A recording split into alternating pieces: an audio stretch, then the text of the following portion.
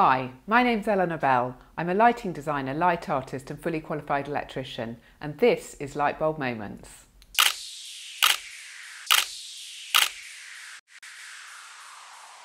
In this video, we're going to cover how to choose a light bulb.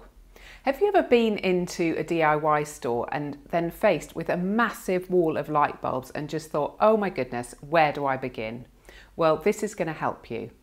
There are 5 steps to follow. One is choosing the right technology, the right fit, the right brightness, the right colour, and then finally if you want any effects. So I'm going to go through them one by one. Firstly, choosing the right technology. Well, this is a really easy choice because it's all LED technology now. We have had incandescent light bulbs, halogen energy saver light bulbs, and compact fluorescent light bulbs. However, LED has replaced them all because they're just far more efficient and last a lot longer, and they now have the right colours and the brightness to match the others. The next thing to consider is the fit. Now there are 2 parts of this, the cap and the shape. So the cap is the part of the light bulb which fits in the lamp holder, and the shape is the shape of the glass on top. So firstly, probably which we're most familiar with, is bayonet cap, where you put it in and twist it. That comes in 2 sizes, bayonet cap and small bayonet cap, which are also known as B22 and B15. Then Edison screw, which you twist in, that comes in 2 sizes, ES for Edison screw and SES, small Edison screw, and they're also known as E27 and E14. Then for downlights and spotlights, it's most commonly GU10 with these 2 prongs which you push in and twist. They can also have the MR16 fittings, which has these 2 spikes. There are 2 sizes to this, MR16 and M11. Now personally, I don't like these so much because the connections are often loose and faulty, but you can get an electrician to easily convert those fittings to take a GU10 light bulb. And finally, we have the G9 and G4 smaller light bulbs which just push in, which are often for things like mirror lights. So once you've got the cap, you need to then get the shape on top. And for this, the traditional light bulb shape, which we're also familiar with, is called GLS.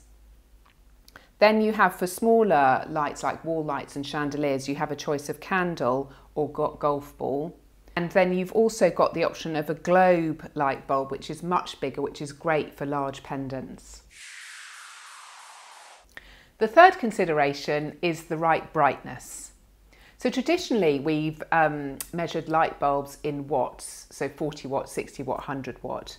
But actually watts is a measurement of the energy consumption of the light bulb, not the actual light output.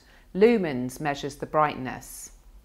So watts is a misleading guide, and really you want to look at the lumens on the packet. So as a rough translation, 100 watts, old school light bulbs, 100 watt light bulbs is 1500 lumens. An old school 60 watt light bulb is 800 lumens, and a 40 watt light bulb is 450 lumens. Next, you need to look for the right colour. And by this I mean the right colour white, because who knew there were so many different variations within white? Now the colour temperature is measured in Kelvin, and this is the next important number to look out for. 2700 Kelvin is the colour of the traditional light bulbs, a lovely warm light which is great for domestic environments. If you want something for your office or home office, 4000 Kelvin is a more natural white, a brighter white. And then if you're doing needlework or artwork, you'll want to look for 6000 Kelvin, which is more akin to daylight at midday. Now, colour temperature is hugely important. It's not just visual, it also has an impact on our body clock and our physiology. But I go into this in a lot more detail in another video, and the link of which will be below.